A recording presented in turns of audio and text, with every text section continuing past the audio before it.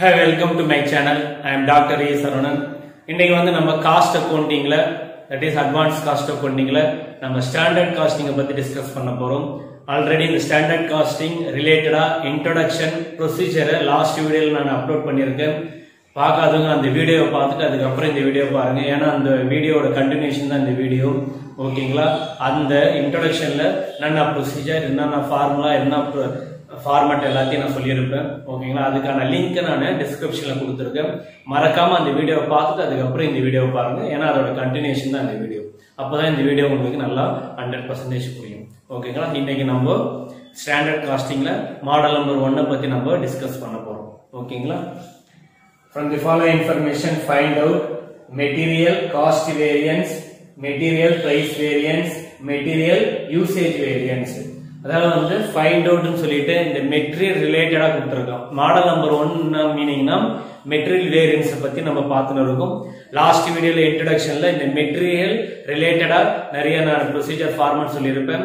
அதுல first one வந்து material cost variance, second one வந்து material price variance, material usage variance, material mix variance, material sub usage variance, material yield variance.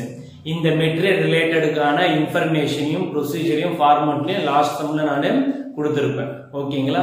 அதுல இருந்தா ஒரு 380 இதுல கேட்கிறோம். எது கேட்டிருக்கானா material cost variance, material price variance, material usage variance. நம்ம 6 item பார்த்தோம், அதுல 3 மட்டும் கேட்டிருக்கோம். அப்ப இதுக்கான ப்ரொசீஜர் ஃபார்மேட் நமக்கு தெரியும், அப்பதான் சம் போட முடியும். ஓகேங்களா? இப்ப பாருங்க, Siva manufacturing produced 20 kg of material at rupees 4 per kg.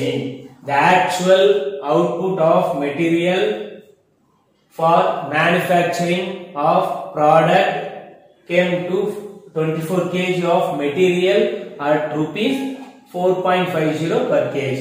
அதாவது வந்து சிவா மேனுஃபேக்சரிங் பண்றோம், அந்த மேனுஃபேக்சரிங் பண்ற ப்ராடக்ட்டுக்கான மெட்டீரியல் கொடுத்துருக்கோம். ஓகேங்களா? அதாவது வந்து actual material value, standard material value, இது ரெண்டுமே வந்து கொடுத்துருக்கோம். இந்த இன்ஃபர்மேஷனை வச்சு 3 இன்ஃபர்மேஷனை கண்டுபிடிச்சு சொல்லியிருக்கோம். Material cost variance, material price variance, material usage variance. அப்போ இந்த மெட்டீரியல் காஸ்ட் வேரியன்ஸுக்கான ஃபார்முலா நமக்கு தெரியணும். ஓகேங்களா? Material calculation of material cost variance கண்டுபிடிக்க போறோம். அதுக்கான formula standard quantity into standard price minus actual quantity into actual price. இந்த சம்ல எவ்வளவு ஸ்டாண்டர்ட் குவாண்டிட்டி கொடுத்திருக்கான்னு நம்ம பார்க்க போறோம். எவ்வளவு ஸ்டாண்டர்ட் குவாண்டிட்டி கொடுத்திருக்கானா 20 kg. அதோட பிரைஸ் பாத்தீங்கன்னா 4 per kg. ஓகேங்களா? அதுதான் நம்ம இங்க போட்டுறோம். 20 into 4. Next minus actual quantity into actual price. எவ்வளவு ஆக்சுவல் குவாண்டிட்டி கொடுத்திருக்கானா 24. ஓகேங்களா? அதோட பிரைஸ் பாத்தீங்கன்னா 4.50. இது ரெண்டுத்தையும் மல்டிப்ளை பண்ணிக்கணும். ஓகேங்களா? அப்ப ஸ்டாண்டர்ட் குவாண்டிட்டி 20 போட்டாச்சு இன்டு ஸ்டாண்டர்ட் பிரைஸ் क्वेश्चनல கொடுத்திருக்கான் 4 போட்டாச்சு. Open the bracket, close the bracket, minus actual quantity 24 போட்டாச்சு இன்டு ஆக்சுவல் பிரைஸ் வந்து 4.50 போட்டாச்சு. இது கன்சாலிடேட் பண்றோம். 180 வருது.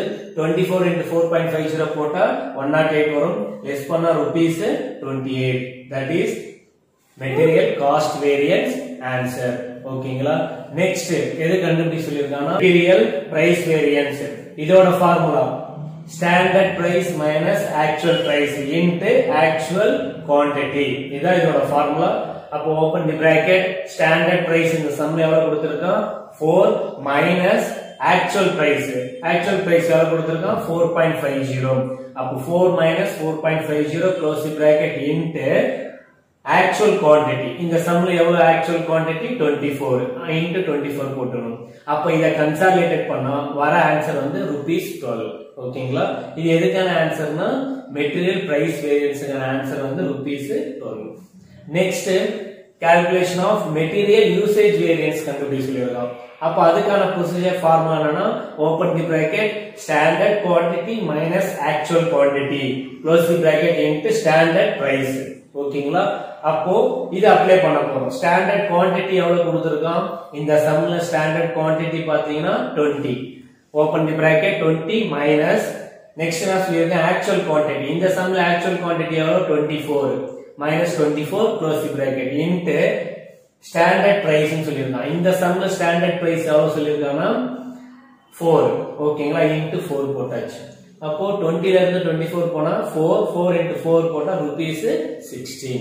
இதான் வந்து மெட்டீரியல் யூசேஜ் வேரியன்ஸ்க்கான ஆன்சர். ஓகேங்களா, அப்போ இந்த சம்ல மெட்டீரியல் வேரியன்ஸ்ல ஒரு 3 ஐட்டம் மட்டும் தான் கண்டுபிடிச்சு சொல்லியிருக்கான். நம்ம லாஸ்ட் வீடியோல வந்து material cost variance, material price variance, material usage variance, material mix variance, material sub usage variance, material healed variance, 6 material variance பத்தி நம்ம டிஸ்கஸ் பண்ணோம். அதுல ஒரு 3 மட்டும் எப்படி கேட்டா போடணும்னு சொல்லிட்டு இந்த வீடியோல நம்ம பார்த்திருக்கோம். எதெல்லாம் நம்ம பார்த்திருக்கோம்னா material cost variance, material price variance, material வந்து யூசேஜ் வேரியன்ஸ். ஓகேங்களா, அப்ப அதுக்கான ப்ரொசீஜர் ஃபார்முலா தெரிஞ்சாதான் நம்ம சம் போட முடியும். அப்போ இதுல இருந்து ஒரு 10 மார்க் கம்பல்சரி கேட்கறதுக்கு சான்ஸ் இருக்கு. நெக்ஸ்ட் வீடியோல நம்ம வேற ஒரு சேஞ்சஸோட வேற ஒரு சம்ம பத்தி டிஸ்கஸ் பண்ணுவோம். ஓகேங்களா, தேங்க்யூ.